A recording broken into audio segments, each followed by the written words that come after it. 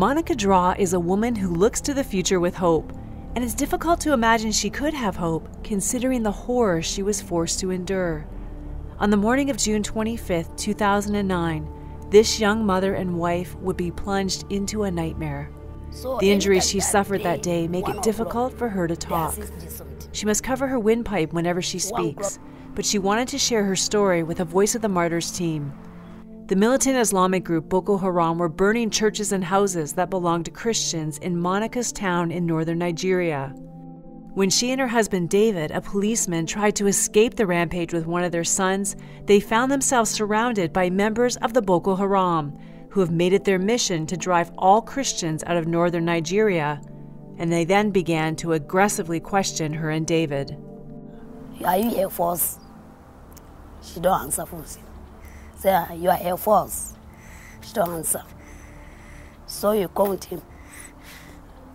Somebody slap you with him. So he said, don't touch me again. So somebody carried the neck, the knife, cut him. So he cut this neck. She got cut him with her hand.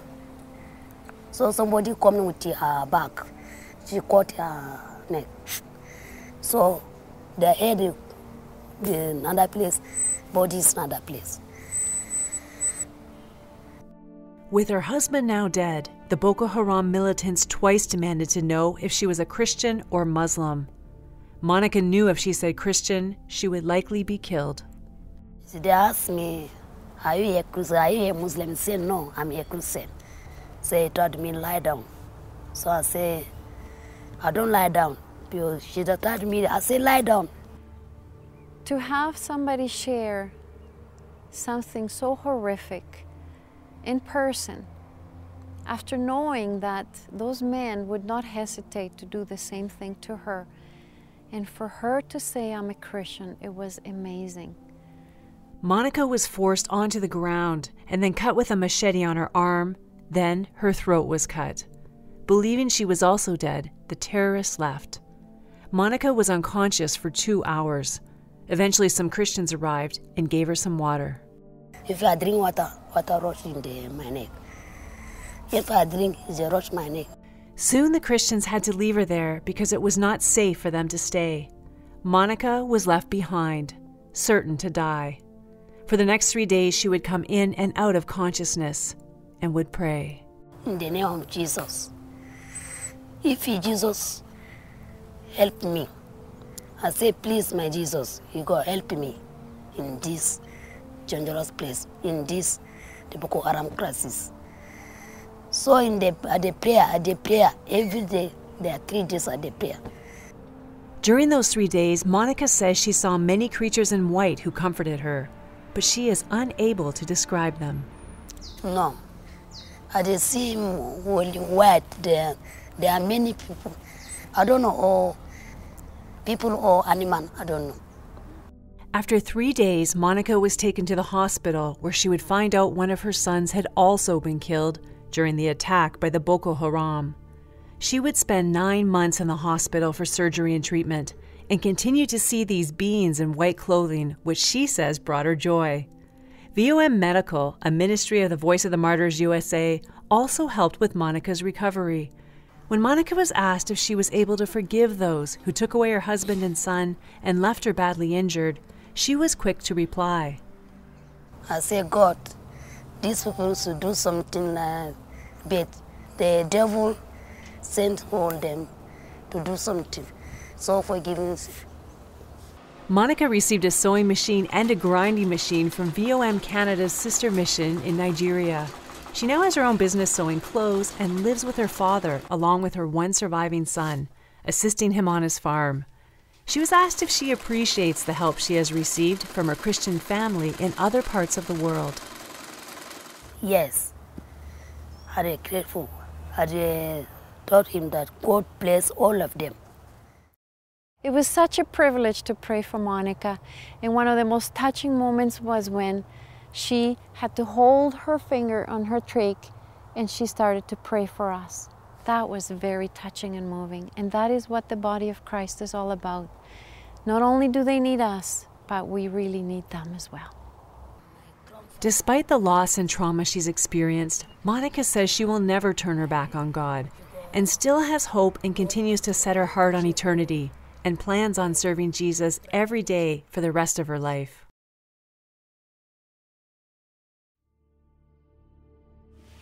Fatu Apollos also witnessed the violent death of her husband in April of 2011. Kala was a pastor. I was sitting with my husband in the house with my friend. Her husband then rushed in and said something bad is happening outside. We went outside to see what was happening. What they saw was a mob of Muslim youth in the streets of Gombe, breaking windows in their neighborhood and armed with machetes, upset at the re-election of President Goodluck Jonathan, a Christian. Fatu says they came back into the house and locked the door. We held the door from the inside, stopping them from getting in. But they were pushing the door, trying to get in. But they couldn't, so they started throwing rocks. They put fire on the rocks.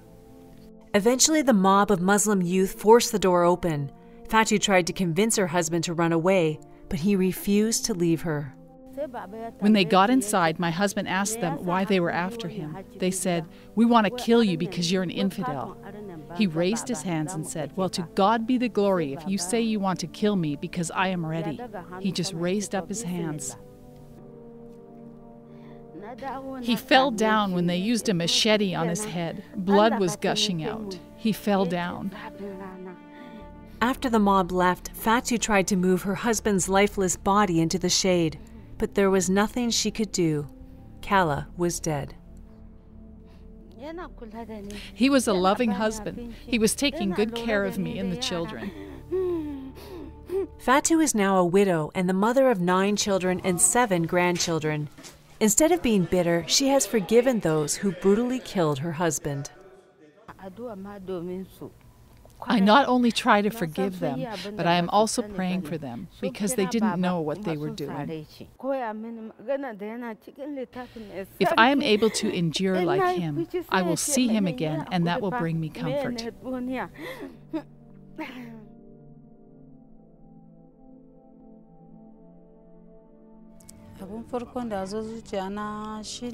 I started calling out to God, "God help us to escape from this attack."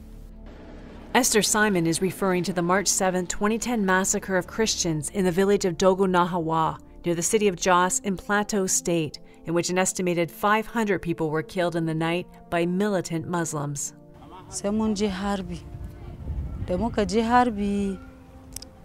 We were all asleep. Then at about 3 a.m. we started hearing gunshots. Then everyone started running from their homes in a panic.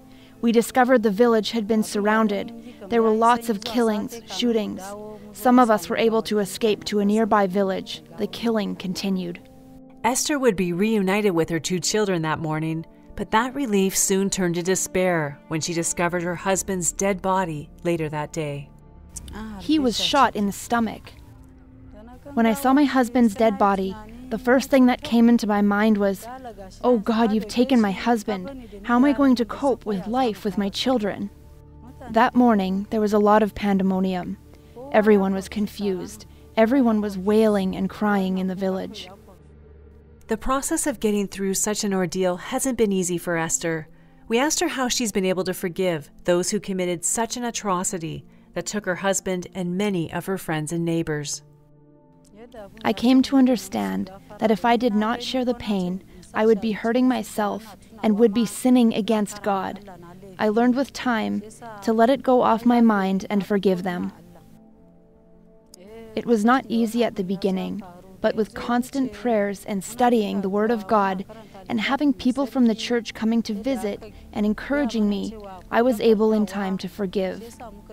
Also knowing that one day everyone is going to die, so I learned to forgive them. After the attack, Esther had no means to support her family, and her children had no place to go to school.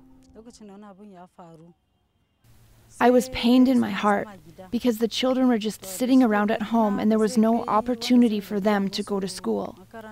Then one sister approached us, said she was going to take my daughter to school, and the Stephen Center came and took the boy to give him an education. The Stephen Center is a Nigerian safe house for children who have lost one or both parents to anti-Christian violence. At the Stephen Center, children like Esther's 10-year-old son Dazik receive housing, food, and an education in a safe place.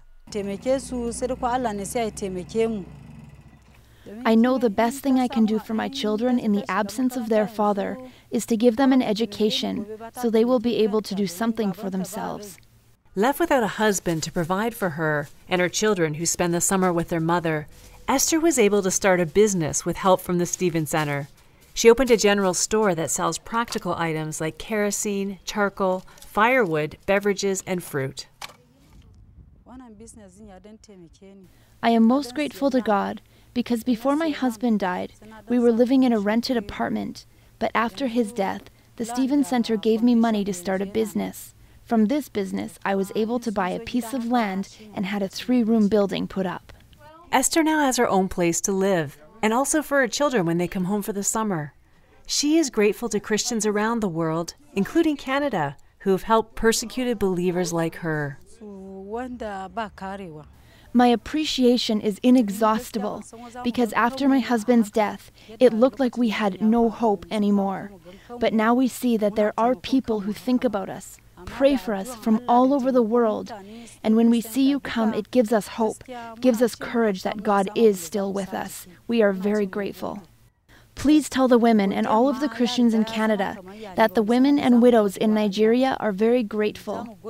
First to God for sending people to help us, and also to thank them for remembering us in our pain and trouble. When the attack happened, it looked like people were no longer people.